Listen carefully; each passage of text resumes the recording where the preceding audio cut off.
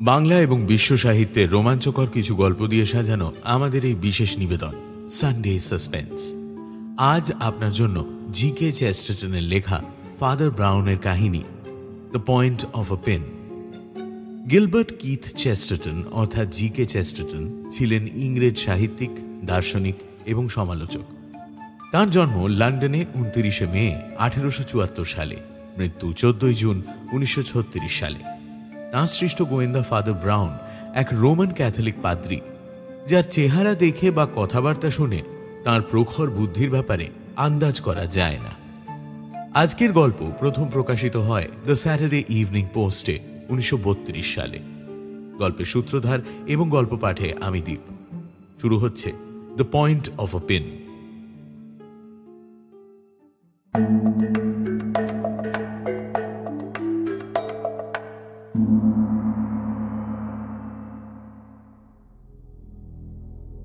Father brown বরাবরই দাবি করে এসেছেন যে আজকে যে রহস্যের কথা আমি আপনাদের বলবো তার সমাধান উনি ঘুমের মধ্যে করেছিলেন। কিন্তু এটা বিশ্বাস করতে খুবই অসুবিধে হয়, কারণ যে সময়ের কথা হচ্ছে তখন ফাদার ব্রাউনের ঘুম খুব একটা ভালো হতো না। যে সময়ের কথা হচ্ছে তখন ওর বাড়ির সামনেই একটা বিশাল বড় ফ্ল্যাট তৈরি হচ্ছে এবং প্রত্যেক দিন কাক ভোরে সেখানে দমাদ্দম হাতুড়ি পেটায় ওর ঘুম ভেঙে যেত।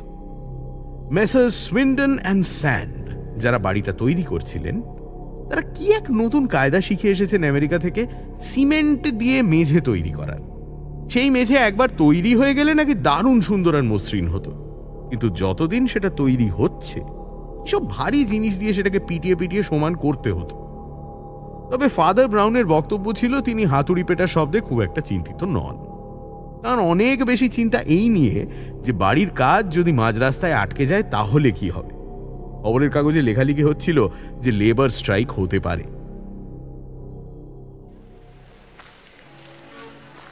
ভেবে দেখো, অনাদি অনন্তকাল ধরে যদি এই বাড়ি তৈরির কাজ চলতেই থাকে, মাঝে মাঝে থামছে আবার শুরু হচ্ছে, এইভাবে চলতে থাকলে যিনি বাড়িতে থাকবেন ভেবেছিলেন যতদিনে বাড়ি শেষ হবে তার বাড়ি নয়, কবরে ঢোকার সময় হয়ে যাবে।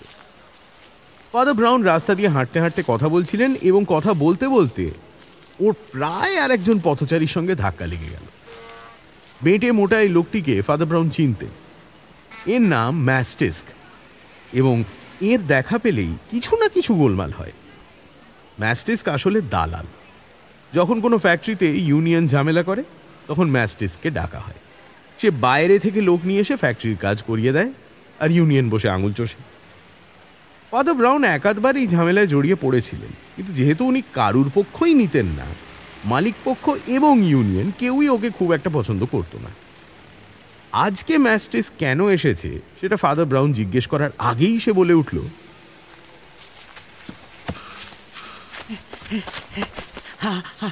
আপনাকে একবার আসতে হবে ফাদার, খুব বিপদ। ফাদার ব্রাউন ম্যাস্টিস্কের পিছু পিছু পাশের নির্মীয়মান বাড়ির ওপরের তলায় গিয়ে উঠলেন। উঠে উনি দেখলেন পরিচিত অনেকে সেখানে জটলা পাকিয়ে দাঁড়িয়ে রয়েছে। তাদের মধ্যে লর্ড স্টেন্স, যিনি একসময় কনস্ট্রাকশন ব্যবসায় ছিলেন কিন্তু আজকাল রাজনীতি নিয়ে ব্যস্ত হয়ে পড়েছেন। লম্বা রোগা চেহারা, চোখ দুটো কেমন ভাষা ভাষা, আর কিছুতেই স্পষ্ট কথা বলতে চান না। যদি বলেন তুমি ঠিকই বলছো, তার মানে যে উনি আপনার সঙ্গে একমত তা ধরে নেওয়ার কোনো কারণ নেই। লর্ড স্টেন্স ছাড়াও ফাদার ব্রাউন চিনতে পারলেন স্যার হিউবার্ট স্যান্ড এবং তার ভাগ্নে হেনরিকে। স্যার হিউবার্ট একসময় ফ্রান্সে যুদ্ধে গেছিলেন, তারপর দেশে ফিরে এসে শিল্পপতি হয়ে বসেছেন। নানা স্পোর্টস টিমকে স্পন্সরও করেন। খবরের কাগজে মাঝে মধ্যেই ওর গুণগান শোনা যায়। স্যার হিউবার্ট ভালো সাঁতারু এবং ঘোড়সাওয়ার ছিলেন এবং এই বয়সে এসেও নিজের মিলিটারি মেজাজটা উনি কিন্তু বজায় রেখেছেন। মাথায় একটা চুলেও এখনো পাক ধরেনি, যদিও ফাদার ব্রাউনের মনে হয় মুখটা খানিকটা ফ্যাকাশে লাগছে। ভাগ্নে হেনরির চেহারা বেশ পেটানো গোছে, কিন্তু শরীরের তুলনায় মাথাটা কেমন যেন ছোট। এদের সবাইকে লক্ষ্য করার পর ফাদার ব্রাউনের চোখ গেল সেই জিনিসটার দিকে যেদিকে এরা সবাই তাকিয়েছিলেন। একটি কাঠের পাটাতনে পেরেক দিয়ে লাগানো একটা কাগজ, যাতে কাঁচা হাতের লেখায় লেখা রয়েছে কাউন্সিল অফ দ্য ওয়ার্কার্স এর তরফ থেকে স্যার হিউবার্ট স্যান্ডকে সতর্ক করে দেওয়া হচ্ছে, আগামীকাল উনি যদি মাইনে কমানোর বা কাজ বন্ধ করার নোটিশ দেন তাহলে ওর প্রাণ নিয়ে টানাটানি পড়ে যাবে। প্রথম কথা বললেন লর্ড স্টেইনস। তোমাকে খুন করতে যায়, আমায় খুন করে বিশেষ লাভ হবে না বোধ হয়। আমার ব্যাপারে কেউ কোনোদিন এরকম স্যার হিউবার্ট যে ভয় পেয়েছেন সেটা ওর গলার আওয়াজ থেকেই বোঝা গেল। মামার অবস্থা দেখে এবার ভাগ্নে মুখ খুললেন। আমি ওদের সঙ্গে আলোচনায় বসেছি অনেকবার, কিন্তু এটা বাড়াবাড়ি। কিন্তু আপনাদের কি সত্যি মনে হয় যে আপনাদের জন্য কাজ করে যারা তারা এরম? হ্যাঁ, মতবিরোধ তো থাকতেই পারে। আমারই কি ভালো লাগে বাইরে থেকে লেবার আনিয়ে, কিন্তু তাই বলে খুনের হুমকি? বাইরে থেকে লেবার আনিয়ে কাজ করানো ব্যাপারটা কারোরই পছন্দ নয়, কিন্তু খুনের হুমকি বরদাস্ত করা যায় না। মামা ভাগ্নে এখন একে অন্যের সঙ্গে একমত হলেও ব্যবসা চালানোর ব্যাপারে কিন্তু দুজনের মোটেই মতের মিল হয় না। মামা হলেন সেকেলেই ইংরেজ বাবু, মাইনে দেবেন কিন্তু কাজ কিভাবে হচ্ছে তার কোনো খবর রাখবেন না। ভাগ্নে হচ্ছে আজকালকার ছেলে, সে একেবারে সব কিছুর ভেতরে ঢুকতে চায়, সব খুঁটিনাটি নিজে জানতে চায়, জানেও। লেবারদের সঙ্গে কাঁধে কাঁধ মিলিয়ে অনেক কাজ সে করেছে, তার ফলে তাদের সমস্যার কথা সে বোঝে। এমনও অনেকবার হয়েছে যে সে মামার সঙ্গে লেবারদের হয়ে তর্কও করেছে, কিন্তু খুনের হুমকির পর তো আর সেটা করা যায় না। এবার আর অন্য কোনো উপায় নেই, লক আউট, আর কালকেই সবাইকে ছাড়িয়ে দিতে হবে। কিন্তু এই নিয়ে সমালোচনা। সমালোচনা? তুমি সমালোচনার ভয় পাচ্ছ?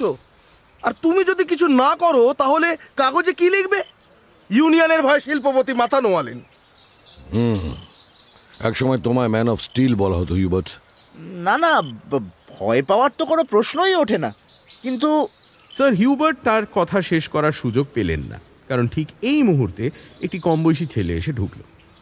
ছেলেটিকে দেখলেই মনে হয় তাকে যেন একটু বেশি ভালো দেখতে। কালো কোঁকড়ানো চুল, রোগা পাতলা চেহারা, গায়ের জামা কাপড়ে যেন একটু বেশি যত্নের ছাপ। ফাদার ব্রাউন দেখেই চিনতে পারলেন স্যার হিউবার্টের সেক্রেটারি রুপার্ট রে। সরি স্যার বিরক্ত করার জন্য, কিন্তু বাইরে একটা লোক দাঁড়িয়ে রয়েছে। আমি তাকে অনেক তাড়ানোর চেষ্টা করেছি, কিন্তু কিছুতেই যাবে না। সঙ্গে একটা চিঠি আছে, সেটা সে নিজে হাতে আপনাকে দিয়ে তবে যাবে। হ্যাঁ, আমি এখানে আছি জানলো কি করে? সকালে বাড়িতে গেছিল স্যার, তারপর আমার পেছনে পেছনে এখানে এসেছে। তাহলে আচ্ছা, নিয়ে এসো। লোকটি আসতে ফাদার ব্রাউন খেয়াল করলেন তার একটি চোখ কাঁচের, ওলা ব্যাঙের মতো মুখের ভাবটাও কেমন অদ্ভুত যেন। অন্য কেউ হলে হয়তো তার মুখ দেখে ভয় পেত, কিন্তু ফাদার ব্রাউন বুঝতে পারলেন যে তার এই চেহারার কারণ অত্যধিক মদ্যপান। তার এক হাতে বোলার হ্যাট, অন্য হাতে একটা খাম। ও তুমি? স্যার হিউবার্ট লোকটির হাত থেকে খামটা নিয়ে তার থেকে চিঠিটা বার করে পড়লেন, তারপর বললেন, যাকগে, আপাতত কাজ বন্ধ, আলোচনার তো আর কোনো প্রশ্নই নেই। এমনিতেও জামাইনে চাইছে, আমি দিতে পারবো না। তবে তোমায় আমার লাগবে হেনরি, ওই কাগজপত্র গোছাতে। ঠিক আছে, আমি লাঞ্চ খেয়ে অ্যাপার্টমেন্ট 188-এ যাচ্ছি, দেখি ওদিকে কাজ কতটা এগোলো। নকল চোখলা লোকটা চলে গেল। ফাদার ব্রাউন তার দিকে তাকিয়ে রইলেন। তার পরের দিন একটা অদ্ভুত ব্যাপার হলো। ফাদার ব্রাউনের ঘুম থেকে উঠতে দেরি হলো। তার কারণ অবশ্য এই যে মাঝরাতে তার একবার ঘুম ভেঙে গেছিল, কারণ ওই পাশের বাড়িতে অসময় হাতুড়ি পেটা হচ্ছিল। যাই হোক, যখন ঘুম ভাঙলো এবং তিনি বুঝলেন যে দেরি হয়েছে, তখন বিছানা থেকে লাফিয়ে নেমে তাড়াতাড়ি করে তৈরি হয়ে ছাতা মাথায় দিয়ে বাড়ি থেকে বেরোলেন। বেরিয়ে দেখেন রাস্তা প্রায় ফাঁকা বললেই চলে। ওর বাড়ির পাশেই সেই নির্মীয়মান ফ্ল্যাটের দিকে উনি পা বাড়ালেন। সেখানে পৌঁছে দেখলেন বিশাল বড় একটা গাড়ি এসে ফ্ল্যাটের সামনে থামল। গাড়ি থেকে নামলেন লর্ড স্টেইনস। তার হাতে দুটি বড় সুটকেস। সুটকেস নিয়ে তিনি ফ্ল্যাটের দরজার দিকে এগিয়ে দরজা খুলতে যেতেই দরজা যেন আপনা থেকেই খুলে গেল। মনে হলো দরজার ওদিকে কেউ রয়েছে। লর্ড স্টেইনস তার সঙ্গে কিছুক্ষণ কথা বলে তারপর ভেতরে ঢুকলেন। দরজার ভেতরে যিনি ছিলেন তিনি এবার বাইরে বেরিয়ে এলেন, হেনরি স্যান্ড। ফাদার ব্রাউন এই ছোট্ট ঘটনার ব্যাপারে তেমন কিছু ভাবেননি, কিন্তু দুদিন পরে তার সঙ্গে দেখা করতে হেনরি এলো। ফাদার, ভীষণ বিপদ ফাদার। হ্যাঁ, আপনাকে একবার আসতেই হবে। কি হয়েছে? লর্ড স্টেন্সের মাথায় যত সব উদ্ভট আইডিয়া আসে। আপনি তো জানেন, দুদিন আগে আমায় বললেন যে নতুন ফ্ল্যাট যে তৈরি হচ্ছে সেখানে উনি থাকবেন। ওই জন্যই আমি গেছিলাম মামার বাড়ি চাবি নিতে। কিন্তু মানে কি হয়েছেটা কি? আমার মনে হয় উনি মারা গেছেন ফাদার। মনে হচ্ছে মারা গেছেন মানে? ডাক্তার ডেকেছো? ডাক্তার ডাকিনি, কারণ পেশেন্টই তো নেই। পেশেন্ট নেই? পেশেন্ট মানে তো মৃতদেহ। মৃতদেহ নেই মানে? এই তুমি বসো তো, বসো, শান্ত হও, গুছিয়ে বলো সব কথা। আমার মনে হয় আমার মামা না আত্মহত্যা করেছেন ফাদার।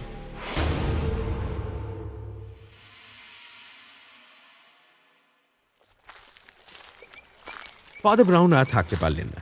হেনরিকে নিয়ে তিনি বেরিয়ে পড়লেন। সো হিউবার্ট স্যান্ডের বাগান বাড়ি খুব বড় না হলেও বেশ সুন্দর করে সাজানো।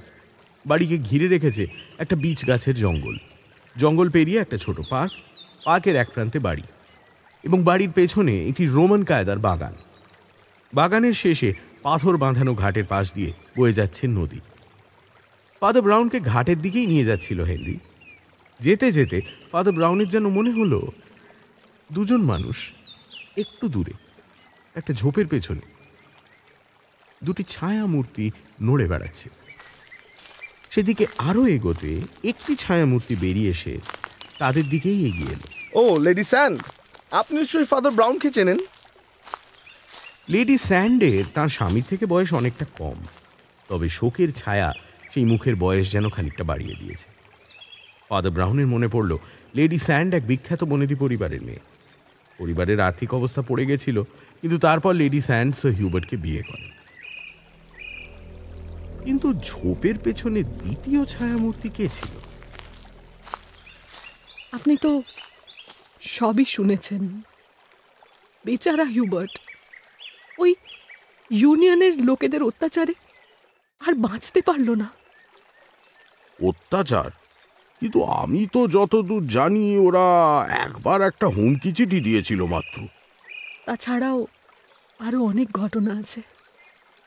মৃত্যুর হুমকি এড়াতে একজন নিজের থেকেই মরে গেল এমন তো আগে শুনিনি। জানি, আমিও বিশ্বাস করতাম না যদি উনি লিখে না যেতেন। কি বলছেন আপনি? হ্যাঁ, সুইসাইড নোট লিখে গেছেন। এই বলে লেডি স্যান্ড চলে গেলেন বাড়ির দিকে। মামা ভালো সাঁতার কাটতেন, রোজ সকালে নদীতে সাঁতার কাটতে আসতেন। আজকেও এসেছিলেন। জলে নামার আগে ড্রেসিং গাউন খুলে রেখে যেতেন ঘাটে। আজকেও রেখে গেছেন, ওই তো দেখুন না। কিন্তু তার সঙ্গে একটা চিঠি রেখে গেছেন, যাতে লেখা উনি শেষবারের মতন সাঁতার কাটতে যাচ্ছেন, তারপর মৃত্যু নাকি সব। কোথায় রেখে গেছিলেন চিঠিটা? চিঠি নয় ঠিক, গাছের গুড়িতে লিখে গেছিলেন। ওই তো ড্রেসিং গাউনের পাশেই ওই গাছটায়। ফাদার ব্রাউন এগিয়ে গিয়ে দেখলেন গাছের গুঁড়িতে সত্যিই লেখা রয়েছে, one more swim and then drowning, good bye Hubert sand. Father brown এবার স্যার হিউবার্টের লাল সোনালি ড্রেসিং গাউনটা হাতে তুলে নিলেন। সেটা দেখতে দেখতে ওর মনে হলো যে ঝোপের পেছন থেকে একটা ছায়ামূর্তি যেন বেরিয়ে বাড়ির দিকে এগিয়ে গেল। ওর মনে হলো এই ছায়ামূর্তি যেন লেডি স্যান্ডের পিছু নিয়েছে। ওর এও মনে হলো যে দ্বিতীয় ছায়ামূর্তি আসলে রুপার্ট রে। হতে পারে, লোকে প্রেমের কথা লিখে যায়, মৃত্যুর কথাও লিখে যেতেই পারে। ড্রেসিং গাউনের পকেটে তো কলম কাগজ কিছুই ছিল না, কাজেই গাছে লিখে যাওয়া স্বাভাবিক। তা ঠিকই বলেছ, কিন্তু আমি ভাবছিলাম অন্য কথা। কাগজে লিখলে মানুষের হাতের লেখা চেনা যায়, কিন্তু গাছে এটা কি? রক্ত? কার রক্ত? আমার। গাউনের ভেতরে একটা পিন ছিল, আমার আঙুলে ফুটে গেল। বুঝলে হেনরি, গাউনটা গুটিয়ে পিন দিয়ে আটকানো ছিল। স্যার হিউবার্ট আদৌ এই গাউনটা পরেননি, আর গাছের গুঁড়িতে ওই লেখাটাও ওর নয়, আর উনি নদীতে ডুবেও যাননি। এবার আসা যাক ওই গাছের লেখার প্রসঙ্গে। স্যার হিউবার্টের তো মারা যাওয়ার কোনো তাড়া ছিল না। সাঁতার কাটবেন তারপর ডুবে যাবেন, তাই তো লেখা রয়েছে। তো তাহলে গাছের গুঁড়িতে লিখে যাওয়া কেন? ভদ্রলোকের মতো বাড়িতে স্ত্রীর জন্য একটা চিঠি লিখে গেলেই হতো। সেটা হলো না কেন? কারণ তাহলে গোয়েন্দারা হাতের লেখা মিলিয়ে দেখত। গাছের গুঁড়িতে লিখলে হাতের লেখা এমনি পাল্টে যায়, মেলানো যায় না। এটা আত্মহত্যা নয় হেনরি, এটা খুন। আমি খুব একটা অবাক হব না যদি তাই হয়। এমনিতেও ওদের দুজনকে আমার সহ্য হয় না। ওদের মানে কি বলতে চাইছো? আপনি আমায় খুন দেখালেন ফাদার, আমি আপনাকে খুনি দেখিয়ে দিতে পারি। আপনি বলছিলেন না লোকে প্রেমের কথা গাছে লিখে যায়, ওই গাছের অন্যদিকে আপনি দেখতে পাবেন দুটো নাম লেখা আছে। এই বাড়ির আসল মালিক কিন্তু স্যার হিউবার্ট নন, লেডি স্যান্ড। এবং ওর বিয়ের আগে থেকেই রুপার্টের সঙ্গে পরিচয় ছিল। সে তো বুঝলাম, কিন্তু খুন হলো, লাশটা কোথায়? নদীতে ফেলে দিয়েছে নিশ্চয়ই। নদীতে লাশ ফেলে দেওয়া গল্পে হয় হেনরি। গল্পের ভিলেন লাশ নদীতে ফেলে দেয় আর সেটা সমুদ্রে চলে যায়। সত্যি সত্যি এরকম করলে লাশ সমুদ্রে যাবে না, ভেসে উঠে পাড়ে আটকে যাবে। কিন্তু খুনের প্রমাণ তো রয়েছে, লাশ থাকুক আর না থাকুক। লাশটা সব থেকে বড় প্রমাণ, ওটা খুঁজে বার করতেই হবে। ফাদার ব্রাউন মাথা নিচু করে ড্রেসিং গাউনটা দেখতে লাগলেন, কিন্তু মাথা না তুললেও উনি বুঝতে পারলেন যে ওদের দুজনের পেছনে একজন তৃতীয় ব্যক্তি নিঃশব্দে এসে দাঁড়িয়েছে। আচ্ছা, সেদিন যে লোকটা চিঠি নিয়ে এলো, ওকে তুমি চেনো? আমার কিন্তু মনে হলো ওকে আমি আগে দেখেছি। যদি আমার খুব ভুল না হয় তাহলে ও একজন প্রাইভেট ডিটেকটিভ। ওর দেওয়া চিঠি পড়ে কিন্তু তোমার মামার মুখ চোখ একদম পাল্টে গেছিল। ও, তাহলে তো বোঝাই যাচ্ছে মামা নিশ্চয়ই ওদের দুজনের পেছনে গোয়েন্দা লাগিয়েছিল। সে ওদের দুজনের ব্যাপারে প্রমাণ ওর হাতে দেয়, ওরা সে কথা জানতে পেরে মামাকে খুন করে। আস্তে কথা বলো হেনরি, কারণ সেই গোয়েন্দা তোমার পেছনে ওই ঝোপের আড়ালেই লুকিয়ে আছে। হেনরি ভয়ঙ্কর চমকে লাফিয়ে উঠল, আর সেই মুহূর্তে গোয়েন্দা ভদ্রলোক ঝোপের পেছন থেকে বেরিয়ে এসে বললেন, লর্ড স্টেনস আপনার সঙ্গে দেখা করতে চান ফাদার ব্রাউন। বাগান থেকে বেরিয়ে যেতে যেতে ফাদার ব্রাউন হেনরিকে বললেন, গাছের লেখাটার সঙ্গে একটা লেখার মিল আছে। স্যার হিউবার্টকে যে হুমকিটা পাঠানো হয়েছিল। খানিকক্ষণ পরে ফাদার ব্রাউন অ্যাপার্টমেন্ট নাম্বার 188 এসে ঢুকলেন লর্ড স্টেইনসের সঙ্গে দেখা করতে। কি ব্যাপার বলুন তো? আপনার মতন মানুষ বুঝতে পারছেন না? ওই যে অন্য গোয়েন্দা, ও বুঝতে পারছে না। ও সমাধান খুঁজে পাচ্ছে না, কারণ ও সমস্যাটাই খুঁজে পায়নি। বটে, আমিও পাইনি। আপনিই বুঝিয়ে বলুন। সমস্যাটা হচ্ছে খুনি দুটো জিনিস একসঙ্গে করে ফেলেছে। যে কোনো একটা করলে তার কার্যসিদ্ধি হয়ে যেত, কিন্তু দুটো জিনিস একসঙ্গে করেছে বলে হয়নি। একদিকে সে হুমকি চিঠি পাঠিয়েছে, অন্যদিকে সে সুইসাইড নোট লিখেছে। শুধু হুমকি চিঠিটাই যদি থাকতো তাহলে আমরা ধরে নিতাম যে লেবারাররা স্যার হিউবার্টকে খুন করার হুমকি দিয়েছিল এবং তারপর খুন করেছে। কিন্তু এ কাজ তাদের নয়। তাদের আমি চিনি, তাদের নেতাকেও চিনি। ওরা আর যাই হোক খুনই নয়। কিন্তু খুন যখন করেই ফেললো, তারপর তাহলে খুনি আত্মহত্যার গল্পটা খাড়া করতে গেল কেন? তাতে কার লাভ হলো? আত্মহত্যা বললে তো বরং লেবারারদের ওপর সন্দেহ আর থাকে না, তাতে তার কি লাভ? হ্যাঁ, আমি বোধহয় বুঝতে পারছি আপনি কি বলছেন। মানে সমস্যাটা শুধু এটা নয় যে কে হিউবার্টকে খুন করেছে। সমস্যাটা হচ্ছে যে কে হিউবার্টের খুনের দোষ প্রথমে একজনের ঘাড়ে চাপিয়ে তারপর সবাইকে বোঝানোর চেষ্টা করছে যে সে আত্মহত্যা করেছে। এক এক করে যাই। প্রথম, হিউবার্টকে ভয় দেখালে হিউবার্ট তার ঠিক উল্টোটাই করবে। সে যুদ্ধে লড়েছে, খবরের কাগজে তার বীরত্বের প্রশংসা হয়েছে, সে তো আর পিছপা হতে পারে না। মানে আপনি বলতে চাইছেন খুনি চেয়েছিল সঙ্গে সঙ্গে কাজ বন্ধ করতে। হিউবার্টকে যদি আপনি বলেন কাজ বন্ধ করা যাবে না, সে সঙ্গে সঙ্গে কাজ বন্ধ করবে, এটা খুনি জানতো। কিন্তু তাহলে এবার আমাদের ভাবতে হবে যে খুনি ফ্ল্যাটের কাজ বন্ধ করাতে চেয়েছিল কেন। আচ্ছা, আপনি তো ওই বাড়িতে একটা ফ্ল্যাটে থাকতে চেয়েছিলেন। হেনরি আমাকে বলেছিল আপনি ওই ফ্ল্যাটের চাবি দিতে আসতে বলেছিলেন তাকে। না না না, আমি তো চাবি আগের দিনই ওর মামার কাছ থেকে নিয়ে নিয়েছিলাম। হেনরি সেদিন কেন এসেছিল না আমি জানি না। ও, তাহলে আমি বোধহয় বুঝেছি ও কেন গেছিল। ও ঠিক যখন বেরোতে যাবে তখনই আপনি দরজা খুলে ঢুকছিলেন, ও একটু চমকে গেছিল, তাই না? আপনি কি আমাকেও সন্দেহ করছেন নাকি? আপনার ব্যাপারে আমার দুটো প্রশ্ন আছে।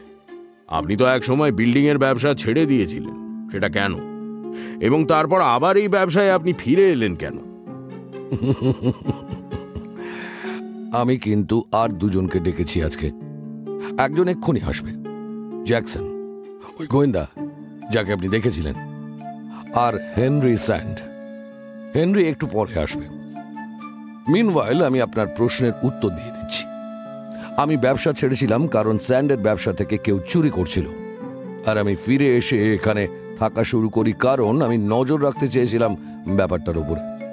জ্যাকসন আপনাকে বলবে যে হিউবার্ট ওকে রেখেছিল চোরকে ধরার জন্য, আর ওর অন্তর্ধানের আগের দিন জ্যাকসন ওকে যা যা জানতে পেরেছিল তা চিঠি লিখে জানায়। বুঝেছি। আর এবার আমার মনে পড়েছে যে হিউবার্টের লাশটা কোথায় আছে। কোথায় আছে? এখানে, এই ঘরে, এই কার্পেটের নিচে। আপনি কি বলছেন ফাদার? এটা আপনি জানেন কি করে? ঘুমের মধ্যে। ঘুমের মধ্যে? বলছি, আসলে হিউবার্টের অন্তর্ধানের আগের রাতে আমার মাঝরাতে একবার ঘুম ভেঙে যায়, কারণ এই বাড়িতে মাঝরাতে হাতুড়ি পেটা হচ্ছিল। তখন আমার খেয়াল হয়নি যে বিল্ডিং এর কাজ তো বন্ধ, লেবারদের কাজ থেকে বের করে দেওয়া হয়েছে। তাহলে হাতুড়িটা কে পেটাচ্ছে? হাতুড়ি পেটাচ্ছিল খুনি। সে এই অ্যাপার্টমেন্টের মেঝেতেই কাজ করছিল এবং তাই সে চাইছিল যে কাজ বন্ধ হোক আর বাইরে থেকে নতুন লেবারার আসুক, কারণ পুরনো লেবারাররা জানে কোথায় কতদূর কাজ হয়েছে। তারা যদি এসে দেখে যে তারা যতদূর কাজ করে গেছিল তারপরেও কেউ কাজ করেছে, তাহলে সেটা নিয়ে আলোচনা হতো। নতুন লোক হলে সে তো জানবেই না। কিন্তু খুনিকে? এমন কেউ যে রাতের মধ্যে একটা মেঝে কেটে সেখানে লাশ লুকিয়ে তারপর তার উপর সিমেন্ট ঢেলে মেঝে একেবারে সমান করে দেবে। কে আছে যে সব কাজ জানে? Henry sand? আগে হ্যাঁ, হেনরি অনেক বছর ধরেই মামার ব্যবসা থেকে টাকা চুরি করছে, এবং সেই কথা যখন মামা জানতে পারে তখন সে তার মামাকে খুন করে তারই তৈরি বাড়ির মেঝেতে লাশ পুঁতে দেয়। অ্যাপার্টমেন্ট নম্বর 188 এর বাইরে হেনরি স্যান্ড দাঁড়িয়ে এতক্ষণ সবই শুনছিলেন। নিজের নাম শুনে তিনি ছুটে সিঁড়ি দিয়ে নামতে শুরু করলেন, কিন্তু এদিকে লর্ড স্টেন্স নিজের চেয়ারের পাশে একটা বোতাম টিপেছেন। সঙ্গে সঙ্গে জ্যাকসন এবং তার দলবল হেনরির পেছনে ধাওয়া করল। ফাদার ব্রাউন মনে মনে ভাবলেন যে তিনি ঠিকই বলেছিলেন। হিউবার্ট স্যান্ড তৈরি করতে চেয়েছিলেন বাড়ি, কিন্তু তৈরি করে ফেললেন নিজেরই কবর।